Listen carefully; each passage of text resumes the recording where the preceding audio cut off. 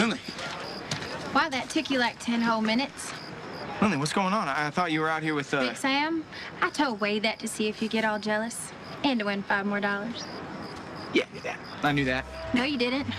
George, you say you want me to stay away from you.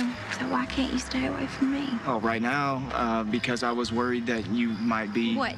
Be having a good time? Need someone to look after me? You are acting like my boyfriend, but without any of the benefits. Lnyley, I don't... George, look me in the eye and tell me you don't want to kiss me.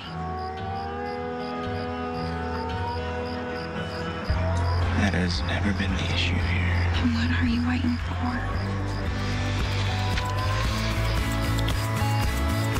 No, see, this is a bad idea.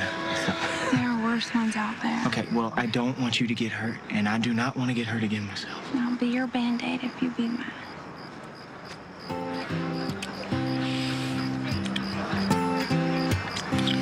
Bet you feel better already.